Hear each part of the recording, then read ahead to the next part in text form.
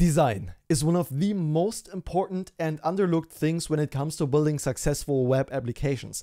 Not only, of course, should the functionality be good of whatever your web application does, but it's so important to design it clearly so users understand what it does and how to easily use whatever you build. It's so important. So in this video, I want to share with you 4 design resources I've collected along the years that really help me design beautiful applications, and I really hope they will for you too. First thing I want to talk about is made by Sebastian. It's a single dude and he's creating a service called FFFuel, whatever you pronounce it, right? Doesn't matter. Basically, it's a completely free assortment of a lot of tools regarding SVGs, where you can have a color picker, you can create SVG blobs, things like SVG spinners, abstract SVG backgrounds. You can click on each of these and each one has different options where you can create patterns for your website. This looks very, alright, whatever. This looks kind of trippy. Now, the one tool I use the most here is the LL line that lets you draw certain shapes and then it creates you an SVG from that shape. For example, we can create a circle, adjust things like the thickness, the roundness, and some other stuff. And if you know how to do this properly and play around with this a bit, this can look so nice on your website. For example, check this out. One website that does this extremely well is Josh Comeau's course, where some SVGs are embedded here on the website in the background, like this line around the heart. And you can see that also further down on the website, like underlining important things in the text. This is exactly what you can do with the LL line. Let's clear this. You can draw the lines,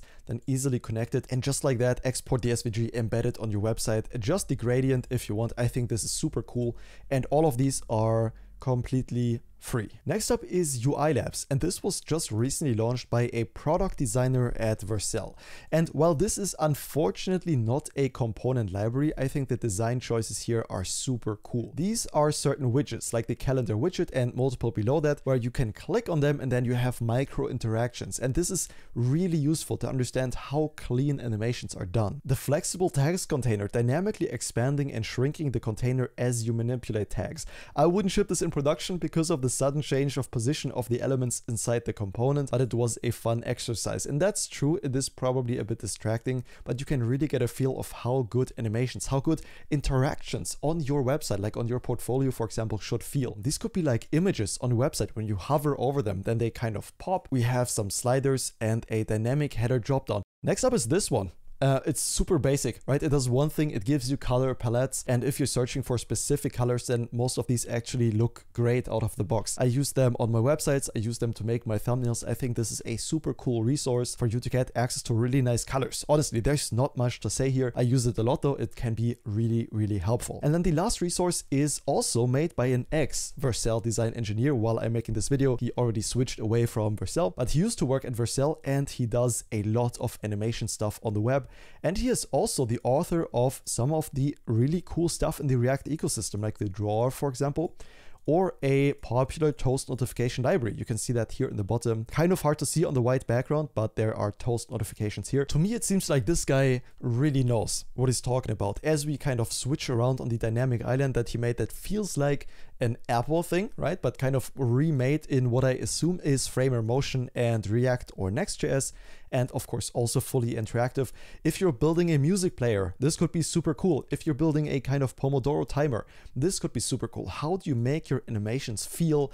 I think this guy does a fantastic job at that. Same thing with something called origin aware animations. This is the unaware, right? Take a look at this. Unaware, it pops out in the center right here. If we compare this to the aware, it comes out of where the button actually is. And this is hardly noticeable, but users do notice. And this tiny detail of aware versus unaware animations can make your app feel so much smoother. Listen, man, all of these components feel super natural to interact with. You can slide them down, everything behaves as you expect it to be. And I take a lot of inspirations from that for my own projects. And there are in-depth explanations on his website about the thought process behind all these animations, or what the challenges are in building really natural interactions that your users will appreciate. Hey, I really hope you enjoyed this video and that these resources will help you in building beautiful web apps as much as they help me. And as I said, it's not only web apps. Design is so important for everything. When I do my thumbnails and so on, of course, design matters a lot, but at the same time, design should always follow functionality, and it's never the primary reason that anything is used, but it's also the foundation for anything being used. If the design is clear, if users understand what your product does, That is one of the most important things. So anyways, I could ramble on about how important this is. I really hope you enjoyed this video. 4 tools I showed you, and I'm gonna see you in the next video. Until then, have a good one and bye bye.